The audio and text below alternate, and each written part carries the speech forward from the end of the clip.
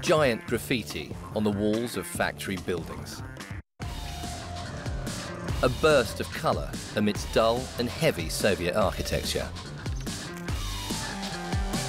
We are in Minsk on Oktyabrskaya Street, one of the most unusual streets in the Belarusian capital.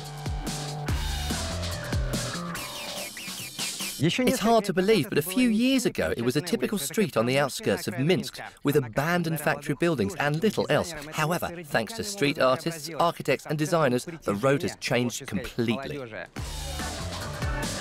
We met Apti Etsiev, a fashion designer from Belarus, who often comes to this street in search of inspiration. He believes that this place has become, in a way, a cultural hub of the city of Minsk. Over the past 5 years, this street has become perhaps the brightest in Minsk.